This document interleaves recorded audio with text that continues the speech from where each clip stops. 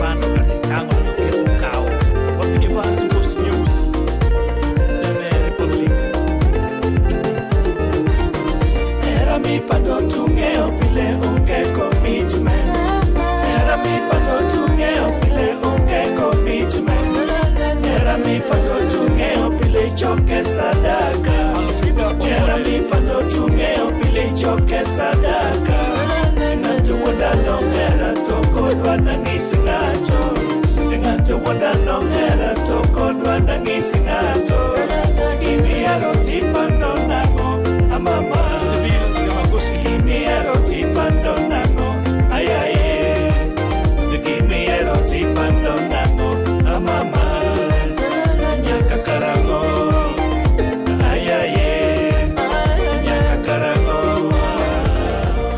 Uchilala Senior Ambassador Kipekee International Era mi pando tungeo pile unge commitment Era mi pando tungeo pile choke sadaka Era mi pando tungeo pile choke sadaka Hey, baby sina fea Sina fea Mama sina sapa Sina sapa Baby sina fea Sina fea Ella sina sapa Sina sapa Baby sina kuo Sina kuo Baby sina bamba John Eric sina bamba Yeah sina bando Sina bando Baby sina bando Sina bando Wambia gengi ni pesa salon Pesa salon Hebu niambie unaitwa nani?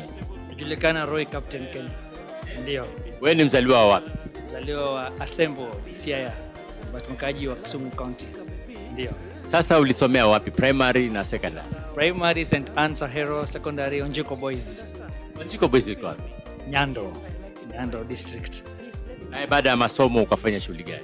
Baada ya masomo niliingia kwenye ulengo kwa burudani, nikafanya tu muziki production, alafu nikaanza kufanya pia camera works, photography na videography. Ndio. Mpaka sasa unafanya hivi? Mpaka sasa nafanya tu hivyo.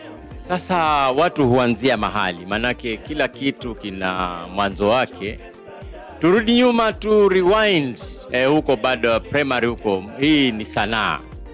Ilianzia wapi?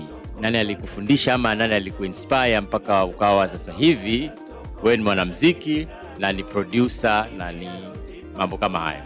Huko nyuma ni lini, ilikuwaje? Nipe historia yako. Sanaa ilianza nikiwa katika shule, nikiwa class 6 ndio ilianza hapo. Tukifanya traditional dances. Ilikuwa inaitwa Ramogi dance. Ndio nakumbuka sanaa ilianza hivyo.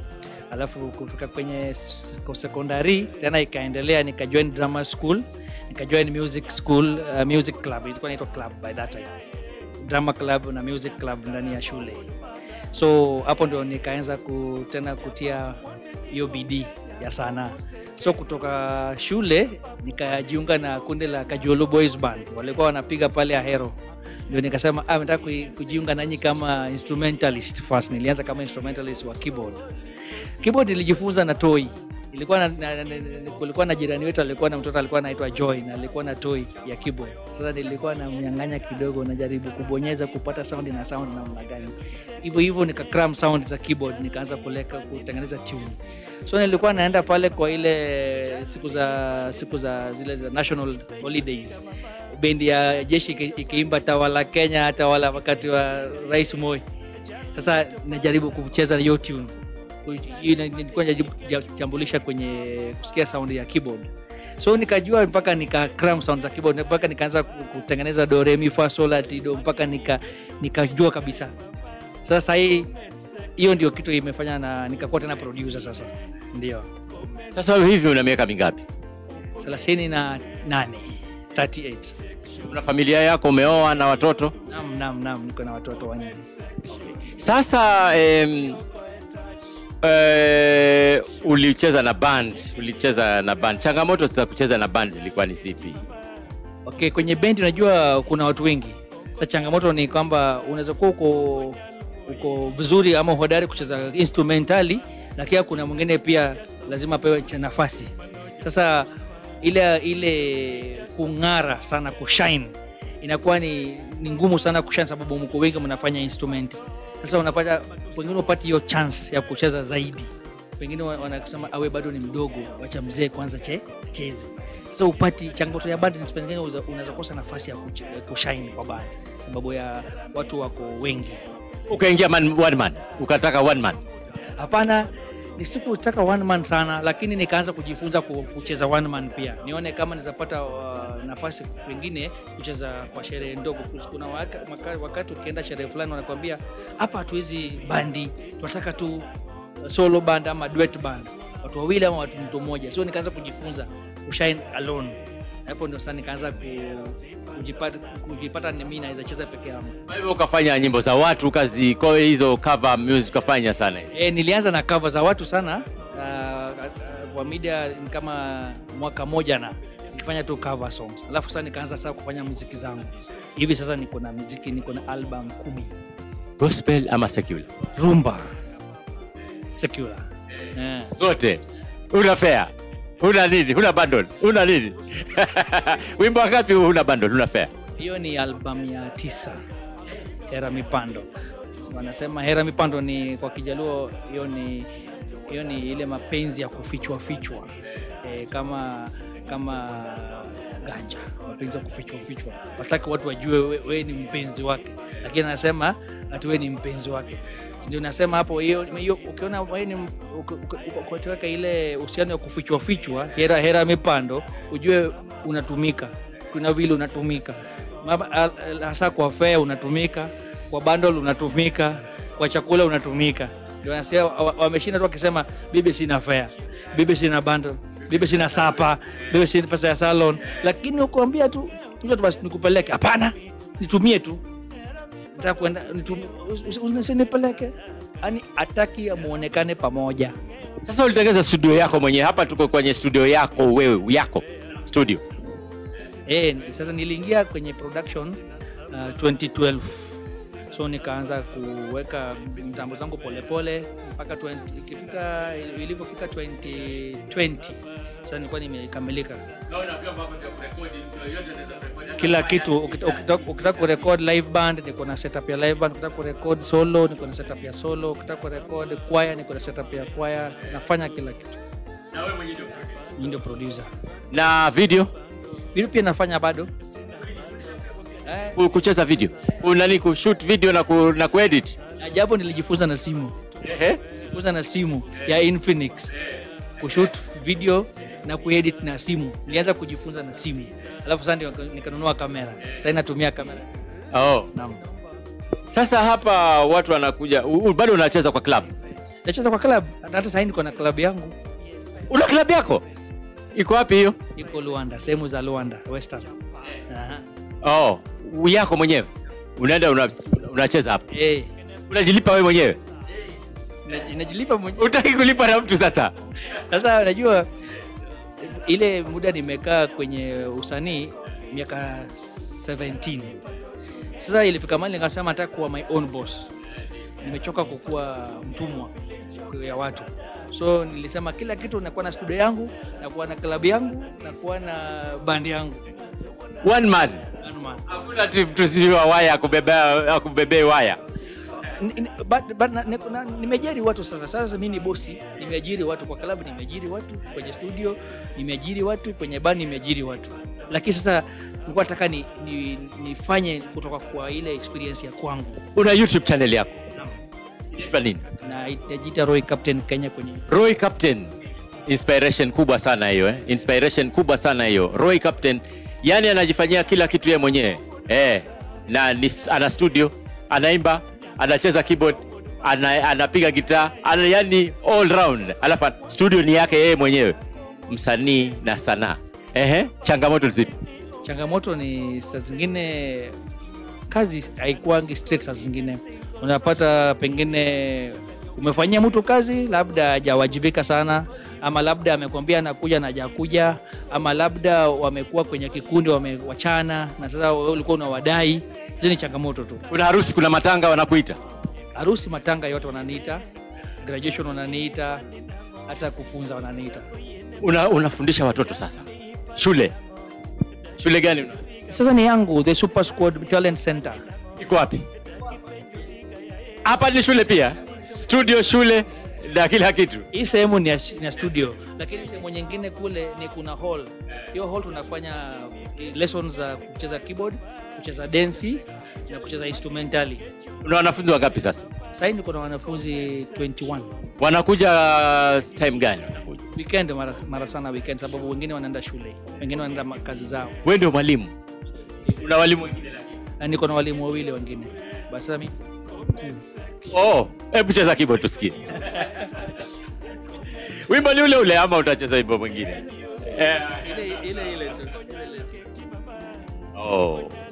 Yani ni jambo la kutia moyo kabisa. Tukiona kwamba sanaa inalipa, sanaa ndio kila kitu.